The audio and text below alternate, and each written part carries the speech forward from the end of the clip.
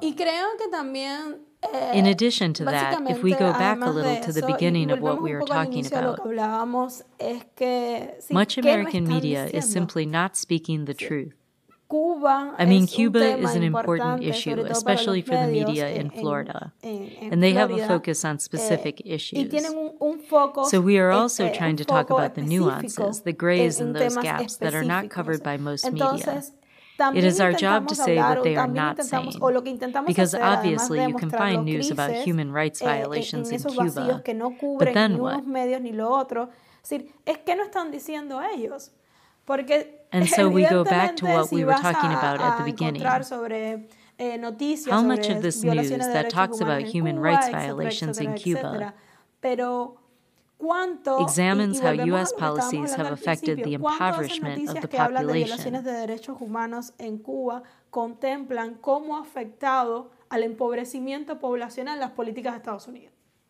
None of them talk about that. They only talk about the role of the state, the role of the police, repression, etc., human rights violations. And they talk about people, and this gets my attention, marginalized in some way, though they don't use this term. But they do not talk about how much the situation of crisis in the country is generated or furthered United States policy. It is worsened by those people who supposedly are trying to promote democracy and human rights in Cuba. In fact, we know that human rights really matter very little to them because they would not maintain basically a genocidal policy against the Cuban people if our well-being did matter to them. So there are many gray areas, many areas of manipulation and polarization within the Cuban reality. And Belly of the Beast tries to tell those unexamined stories. It especially tries to show that complex reality for an audience that is not Cuban but American. And we try to talk about the issues that are essentially left out of the mainstream. So what the mainstream media really does then is select what they think qualifies as important about what is going on in Cuba. There really is no objectivity whatsoever. So does it work? It works. Because when they ask the Biden administration about the possibility of returning to Obama's policies or of reaching an accord with the Cuban government, what is the first thing they say? Well, the human rights situation in Cuba has to improve in order for the United States to better relations or to open a new dialogue with the government of Cuba. And I think, wow, how strange, how weird. These human rights issues are not taken into account in the negotiations with Saudi Arabia. That is to say, at the beginning of March, the American press were all talking about a new report, that which revealed that indeed Mohammed bin Salman had ordered the assassination of Jamal Khashoggi, a journalist who worked for an American newspaper, because it simply did not suit MBS to have him around. And the Biden administration, the same Biden administration that claims that it has to wait for the human rights situation in Cuba to improve before opening a dialogue with the Cuban government, says we condemn the act, but we will continue negotiating with Saudi Arabia because Saudi Arabia is important to the United States. So you don't care so much about human rights when you negotiate not only with Saudi Arabia, but also with Egypt, with Israel, with Colombia, with a long list of countries with human rights violations. The human rights situation is said to be really important to resuming the dialogue with the Cuban government or to taking Cuba off the list of terrorist countries. Even though the United States knows that the government of Cuba does not sponsor terrorism, and that is the most ridiculous thing I have ever heard in my life. Nevertheless, that is what is written about in the media, and the government takes advantage of this when it comes to providing reasons for maintaining the blockade and for refusing to hold talks with the Cuban government. As to the question of what Cuban Americans think about the situation in Cuba, I mean, it's very interesting. What other American citizens of different backgrounds, say Russian Americans, Chinese Americans, or I don't know, any other nationality, or Chilean Americans, are asked what they think about the relationship that they have with their country of origin, evidently they are not asked that question. However, Cubans, well, not all Cuban Americans, but a hardcore group, let's say a reactionary core of Cuban Americans,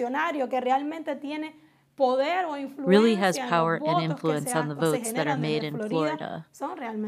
They are difference makers because there is Marco Rubio saying, well, if the Biden administration does not follow the Trump line with Cuba, we are going to make them pay. We are going to punish them. And what are they going to punish them with? Votes. With votes in Florida, and the politicians know it.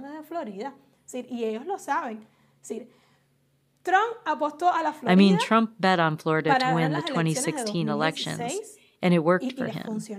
When Trump's policies or his performance were questioned during his term, people said the worst things about him, that he was wrong, that he was acting incompetently, except with Cuba and with Venezuela.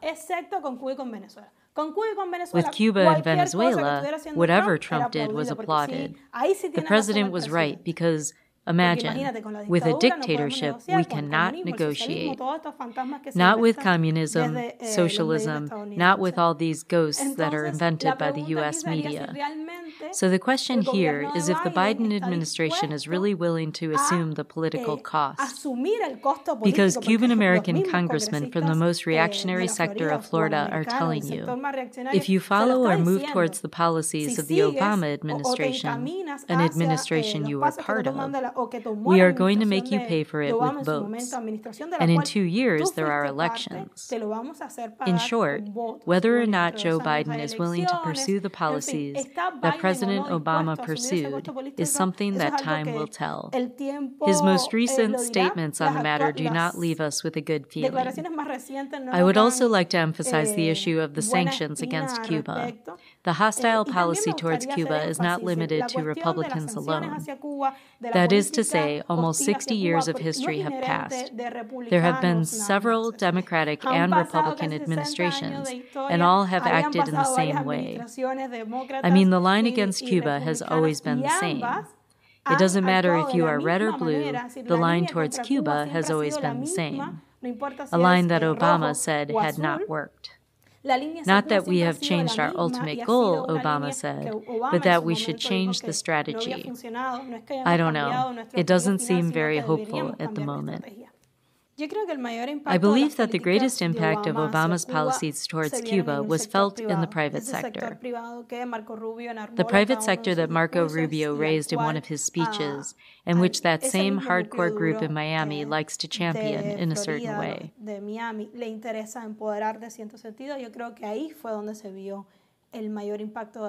I think that is where the greatest impact of Obama's policies towards Cuba was felt, because there was a greater influx of tourism.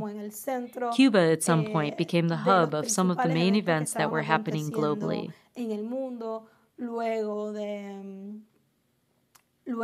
And after Obama's visit to the country, Cuba became a trending topic. And since the country was undergoing an economic opening in the private sector, they were the main sector to benefit from the change in policy. And it had a domino effect on the rest of the population.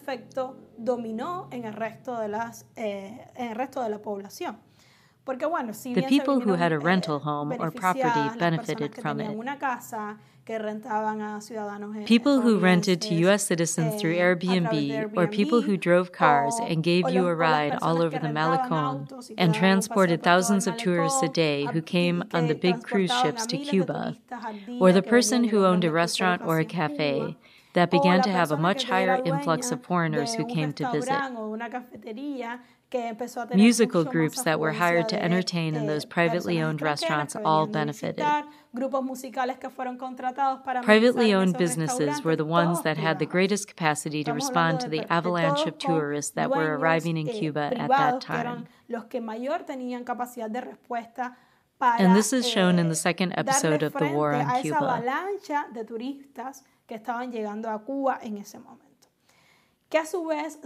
A person who does not depend directly on tourism also benefits because the person who had a restaurant hires him to deliver, because he has a bicycle, and then he receives money from a person who is working on the front line, let's say, of the impact of the economic boom which the country was experiencing at the moment. It is a chain effect. For example, you have a house, and with the single room you rent, it is not enough. So you need to expand the property, and you hire builders. If you want to build a bar, you hire carpenters. You also hire people to help you with all the services that you offer on the property. The economic impact has an avalanche and a domino effect on the rest of the Cuban population. That has been stopped dead in its tracks by Donald Trump's policies. And I wouldn't say that Trump just rolled back the policies that had been implemented during Obama's second term. He went far beyond and made it much worse. Trump did what no other president in the history of the United States has done, which is to activate the Title III of the Helms-Burton Law. That's why I am so conscious about using the term blockade and not embargo, because not only does it affect trade between two countries, it affects Cuba's trade with other countries.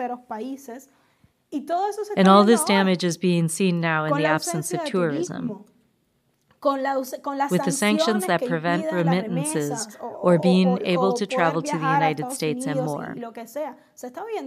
It is being seen in the private sector. Of course, eventually it has a domino effect on all the other sectors, but the private sector is the most affected. If you want to know how the policies really affect the private sector, the sector that the reactionary bloc from Florida supposedly wants to empower, y todas estas sanciones que desde Estados Unidos se ponen en práctica contra Cuba, take a microphone or a notebook and go out to the businesses, knock on the doors and say, how did it go with Obama and how are you doing now? Or, how did it go with Trump and how are you doing now with Biden?